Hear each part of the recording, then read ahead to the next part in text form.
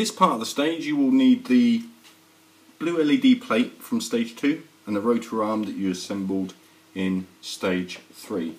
Take your blue LED plate and then, noticing the direction and where this is going to be going, place your cable through, taking up any slack, and then this connector goes back through the bottom like so, and then comes back up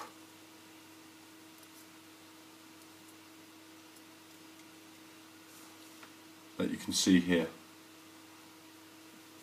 Just line up the holes, pressing down gently on the LED plate, and then with the parts that you've received with this pack, we're then going to be putting the lens cover, securing that over the top of the LED plate.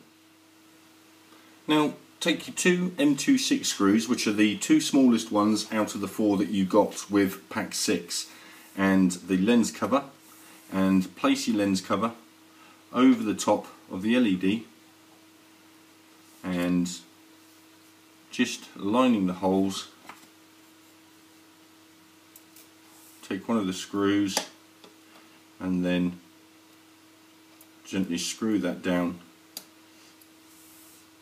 making sure that you don't over tighten it. Just make sure that the holes are aligned perfectly, and then just gently screw that down. Next, take your blue LED that came with this stage, connect that up to the connector on the arm,